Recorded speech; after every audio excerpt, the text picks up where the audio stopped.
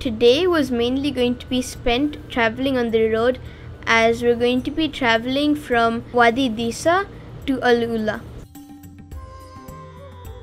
We did not want to leave with just a quick glimpse of the Wadi, so we decided to first drive through the Wadi and then go to Ula.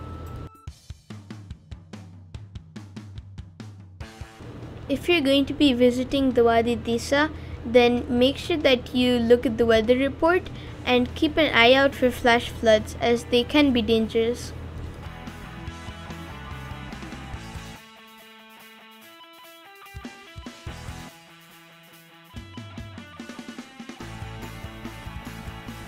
This is actually not the first time we've been to this wadi.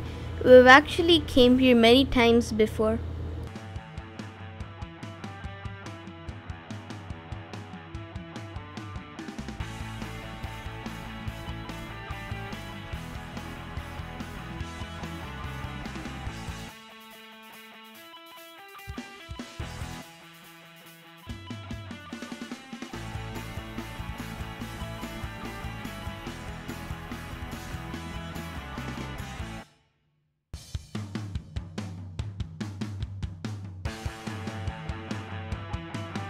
You can see that you need a four-wheel drive to drive through the wadi, but don't worry. You can come to the entrance of the wadi with your car and you can buy a ticket for one of these four-wheel drive vehicles that will take you on a tour of the wadi.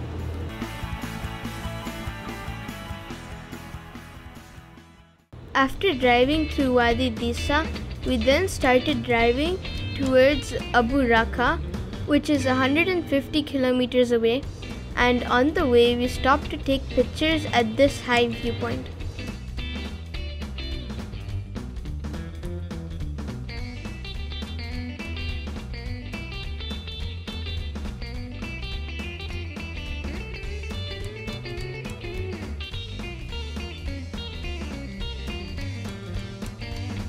Hey guys, so now we're at another interesting place, the Mushroom Rock of Abu Raka.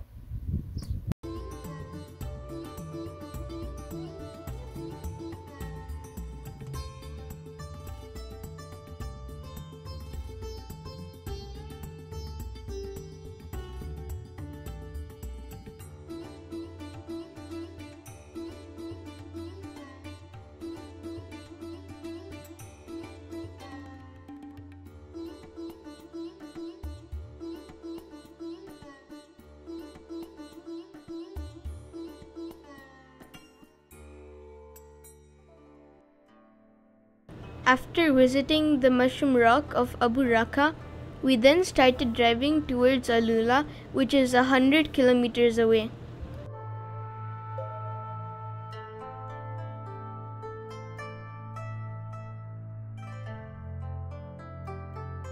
After reaching Ula, we started driving off-road to reach the Great Arch of Al-Hegra.